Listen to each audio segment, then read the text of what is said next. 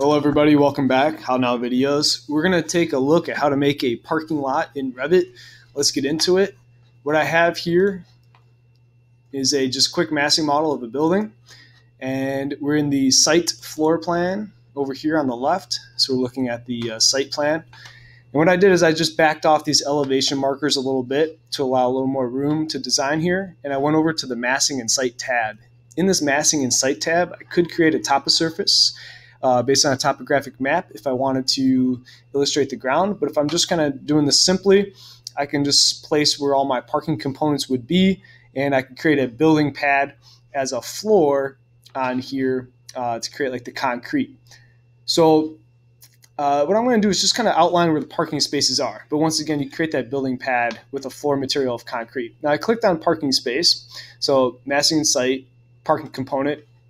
And under here, I could drop down and I can place all different kinds of parking components. 90 degrees being like a straight shot into the parking spot.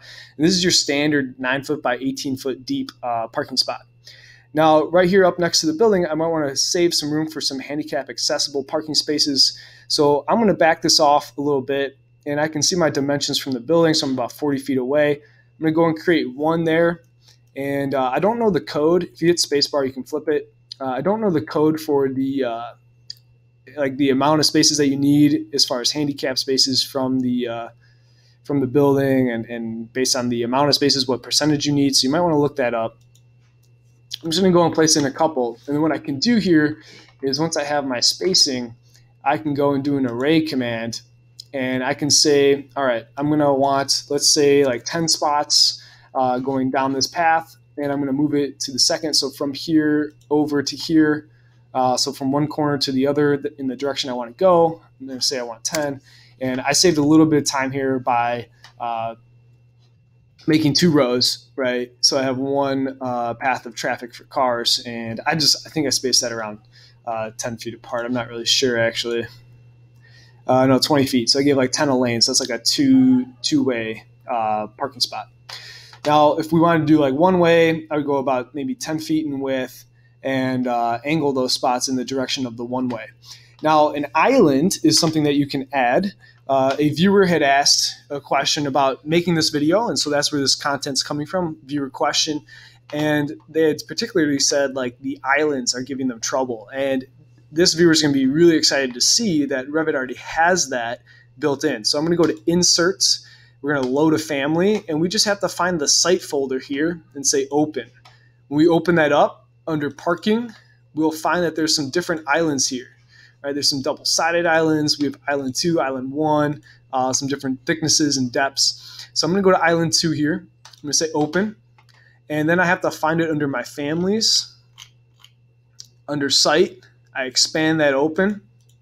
Expand Open Parking Island 2. And then once again, it's also oriented. Click and drag in. And so these are the 90-degree islands. So if I zoom in, pop those into place.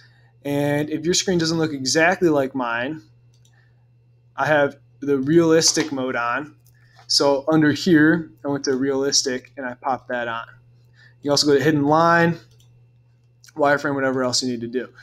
Now in 3D, we can then see that we're starting to generate these parking spots. In the same folder, so I'm going to go back up to Site. Let's load in some handicap spots and put those right up against the building.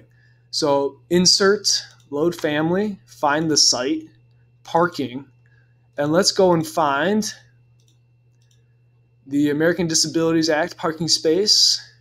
Already has the area off to the side, and we can mirror that if we have to. You can even see the arrows there. And let's go with that ADA spot, Open. And it's going to be in the same folder under Site, or it should be. And if it's not, maybe I'm missing Parking. There we go. There's a new folder that opened Parking. My bad. Let's go under Parking Space. And let's go to an 8-foot aisle in this case, a little extra wide. And we'll put that right up against the building, but we also need to leave a little bit of room for sidewalks. So I'm going to place one in there. I'm going to do the same thing with the array command. I'm going to take that and just go to the array. We're going to go let's just say 4 spaces. We're going to move to the second, grab the left corner, snap it to the right corner, and we're going to consistently make those spots and hit enter and escape. And then now you have your accessible spots. We can put the symbol for handicap parking on there, same way, load family, site, parking symbol ADA, open. And with that, we're going to find that. Here it's under site, so you might have to bounce back and forth between those two. Click and drag in and place that in the center of where you want it to be. So I can click on that symbol, and we can then change what we're referring to by clicking and dragging. Remember, this spot was 9 by 18. So we can use that as a reference point. So 4 foot 6 inches to find its center. And then by 18, this is 9 foot to the center. So I like where that is. It's centered. Then I'm going to click on that. I'm going to do the same thing. I'm going to do an array. I have my spot. I can say move second. We can say that there's going to be 5 of them. And I can still reference the one corner of the spot to the other corner of the spot. And then now it's centered throughout. Maybe I don't need that last one there, so I can say, actually, I want 4, enter, and then now we're good. Click off of it, escape. Now we have our handicap spots, we have our parking, we're all good. We have our building. Let's take a look at that in 3D to admire it, and that looks great.